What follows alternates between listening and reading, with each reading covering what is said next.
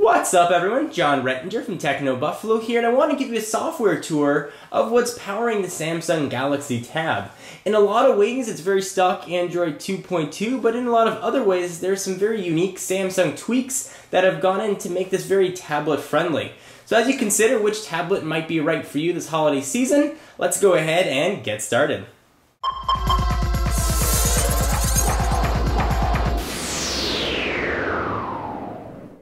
Alright, so let me preface this by saying this is the unlocked European version. When this is released in the US under all 4 major carriers, there will be some tweaks that are going to be made, so all these features that you see today may not actually make it to the carrier versions. Just want to give you a full disclaimer.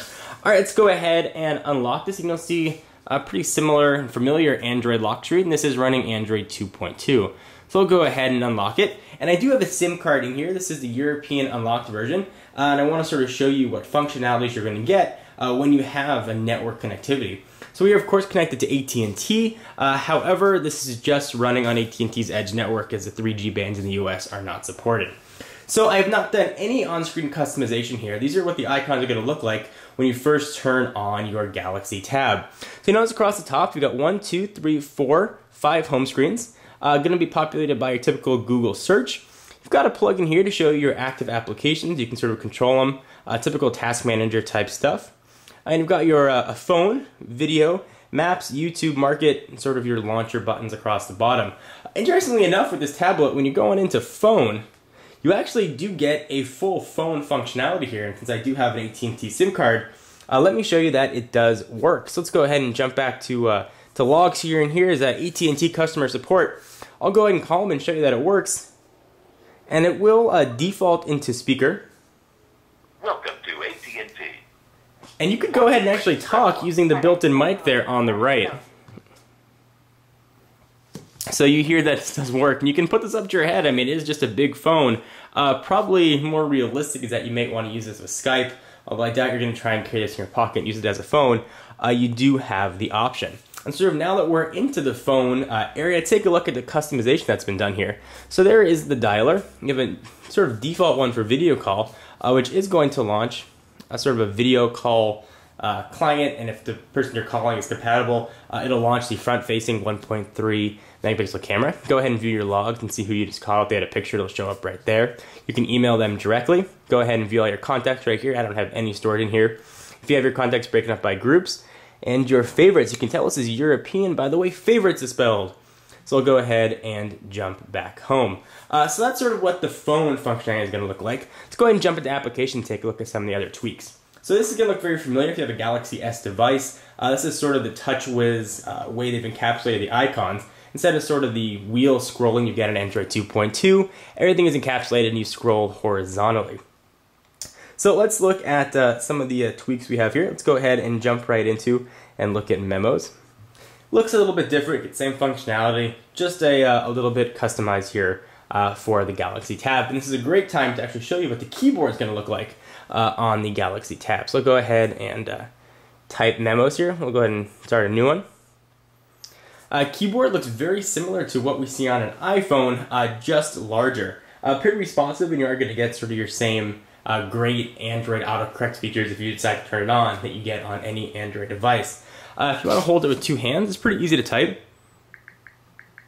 And I have it set for haptic feedback. And it works relatively well. Of course, when you rotate it, you're going to get a landscape keyboard, which is a bit hard to stretch your thumbs out, but certainly usable. If you want to sort of type on it like this, like you can on an iPad, for example, you're going to have a bit of difficulty, especially if you have larger hands seeing the keys. So go ahead and jump back out of this. And let's go continue with some of the other software tweaks that we have. So we'll sort of continue this application tour, and you can see sort of what's going to be on here by default. Let's go ahead and look at calendar. This is sort of one of the things that Samsung heavily customized for tablet use. So you've got sort of your month view is going to come up by default, but you can customize what shows up. And all your events would show up down below. You can view which month you want to jump to right down at the very bottom. If you want to view all of your tasks for the day, you can jump on over to today. I don't have any, so nothing's going to show up. You can choose to view by day, week, month, like we just saw. List view, don't have any, or today since I don't have anything in there. Nice customization job that Samsung's done. This looks to be very intuitive and user-friendly. I use calendar functionality all the time. If you want to use it as a business device, calendar functionality is going to be very important. We'll close out of this and jump back in and continue to look. We've got a music hub. So we'll go ahead and accept that as a disclaimer. So this is really only going to work in Europe, unfortunately, but it is a way for you to sort of download music. The carriers and Samsung have said this will not be present when it does launch in the US. So we'll go ahead and sort of continue this tour and look at what other tweaks we have here as well. So navigation, you do have Google Maps navigation here, of course. You've got some Samsung apps. And we're not sure whether or not all these are going to make it into to the US version, although the majority of them we assume will. So you've got Blink Speed, NTV application, or hottest QWERTY remote control. Let's go ahead and take a look at one of these here. You can see what it is. It's a free video app that delivers an endless riveting playlist of the most popular video. Sort of interest of time, I won't go and show you what each one of these are. You have to go ahead and install them. They're just download links. So we'll go ahead and go back here. News and weather, sort of a custom Samsung job. It'll sort of acquire your location and pull in your most recent news. Sort of a larger version of the news widget that you can get on the home screen. Go ahead and jump back home if it'll let me. Reader's Hub, this is where you would download ebooks. And it looks sort of familiar to what you'd see, say, on the iPad or sort of any nice graphical interface bookstore. So books, news, or magazines. It's powered by Kobo here if you want to buy books. Go ahead and agree to that very quickly. And I'll show you what the books application looks like as well, so you can sort of figure out if the books are what you like. It looks really nice. It's very sort of intuitive. You can go ahead and view new releases and pick them up. Generally, books range anywhere from $2 all the way up to sort of $14 for new releases. Go back home here and check out the rest of the applications here. And actually, speaking of books, let me jump back in and sort of show you what the bookstore looks like here. So here's ebook, or actually what the your catalog of books is going to look like. You've got a shelf interface here. Sort of the default book that comes with this is The Marvelous Land of Oz. Now this does have a higher sort of pixel density than the iPhone, so you'd expect, or than the iPad rather, so you'd expect text to really pop despite its smaller screen. And I will say that it's very readable text. It looks very good. Not necessarily as good as, say, e-ink will, but this is definitely more readable than something like the iPad. There's also less glare in direct sunlight. And as you go ahead and go from page to page, you sort of get a very familiar animation look. You even get a little bit of a noise as you go through it. It's not as fast as I would like, but you certainly could go through and read a book with relative ease. And it's a nice size to go ahead and continue reading. You can go ahead and tap the side if you want to go back or forward a page. So I'll go ahead and go back home and take a look at some of the other applications that we're going to get.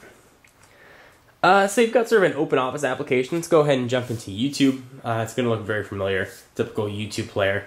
But let's see what a YouTube video looks like on the screen this side. So I'll do a quick search for my channel, which is John 4 Lakers. So John 4 Lakers, it came up there. And we'll just play whatever the first one comes up here. Motorola Droid unboxing. Go ahead and see what that looks like. It's a pretty nice video experience, whether you're watching HD video, which it can certainly handle, whether you're watching even Flash content on the web, which I demonstrated in previous videos. Things just work well. Speakers are quite loud as well, which are located right on the bottom there. So there's sort of me talking in stereo. Go ahead and close out of this. From a browser standpoint, things do look a little bit different. The browser has been tweaked from sort of a standard Android browser. I'll show you that very quickly. I demonstrated Flash in a previous video, so I'm not going to recap that. Although this does support Flash 10.1, and suffice it to say, things do work very well. So you've got a few new icons up here. One looks like a phone. It's going to jump into the phone application, not surprisingly. The other one is going to open up your tab, so you can sort of view your tab browser, tabbed open applications or tabbed windows here. And you can go ahead and select your stars to sort of favorite your windows if you like. Browsing is very smooth. Pinch to zoom works very well, and overall things sort of work as you'd expect. Let's take a look at some of the Samsung custom widgets that come on here. So we'll go ahead and jump into widgets, and you can take a look at sort of all the choices you're going to get with your Galaxy S device. So AccuWeather, Analog Clock, Calendar, Calendar Clock, Daily Briefing, Feeds and Update, Google Search, Home Screen Tips, Latitude Market, News and Weather, Picture Frame, Power Control, Program Monitor, Yahoo Finance, Clock, and YouTube. Some of those are Samsung custom, and some of them are stock Android 2.2. And of course, you are also going to have sort of that same wallpaper that you had before, including live wallpaper. So you can sort of pick what's here. There really aren't anything custom, but the live wallpapers are indeed present. So guys, this is sort of a overview of the software of the Samsung Galaxy Tab. There's going to be a lot of competition in the tablet market in the coming months, and the Galaxy Tab is really aiming to take a significant piece of that market share. So are you interested in the Galaxy Tab when it comes to your carrier, whether you're in the US or abroad, or is it not your cup of tea? Very curious to hear what you guys have to think, and leave your questions down below for things that you want to see on the Samsung Galaxy Tab. I'm John Rettinger from TechnoBuffalo. Be sure to check out the website for all your tech news and for exclusive content. Check me out at Twitter, twitter.com/John4Lakers. I'm John Rettinger, and I'll see you in the next video. Bye-bye.